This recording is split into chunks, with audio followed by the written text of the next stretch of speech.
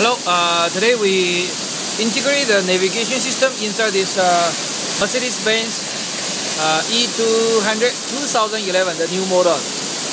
It's a cabriolet convertible CGI. So let's take a look at this system. Integrate inside this 5.8-inch small screen. Now it's hovering outside, so we close the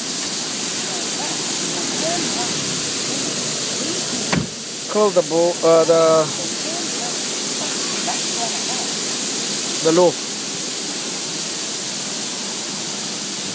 Yeah, we close. Yes. Okay, this is the original function of the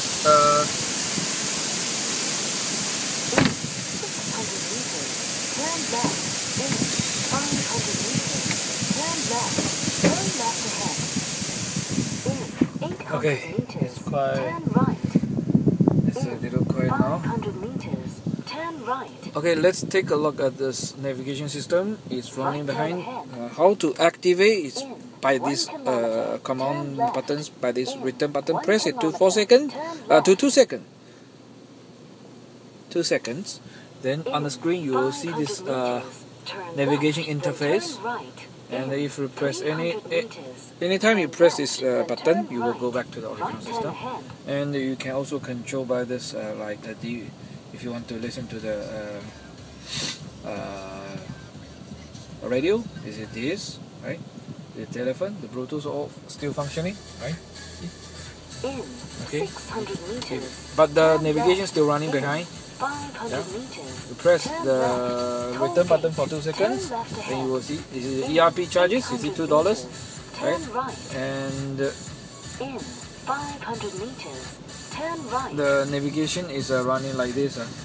The speed limit, the current road, Victoria Street, Singapore Central. The ERP is $1, right? 1 kilometer. Yeah. So the total cost is $3. And the total estimated of arrival is it's 6 p.m. Okay, and there's a junction view, postcode search, and this is a parking dynamic intelligence parking system. It will tell you, oh, there's a parking nearby, so you can select the selection, because usually if you go to the city area, you need to find a parking place, right? Okay, for example, now I'm doing the simulation now. If you don't want to do the simulation, then you can check where we are now by the press the navy.